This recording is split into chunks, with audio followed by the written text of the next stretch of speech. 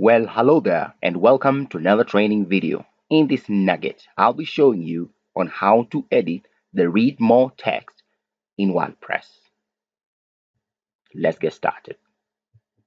Well, the read more text is this truncation mark on any post article or article that you have on your website. You can tell from my sample site here, it's just a few dots, dashes per se. We want to edit this so that it could read something like read more, access more content here, etc. So this is how we do it.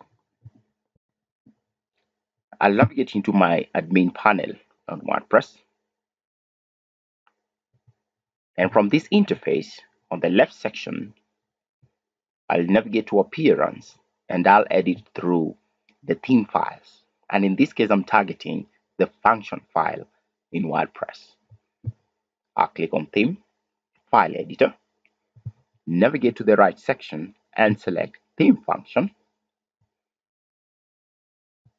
And at the very top section of the theme function, I'll create a new line and I'll type in a new function. So you'll notice that I have written the text read the whole article for my new function so that it can replace that class in the read more function. I'll save my file. Saved successfully. I'll go back to my website and reload. And now you can tell in the article there is read the whole article as the read more function. Well, that is how we change the read more button in WordPress.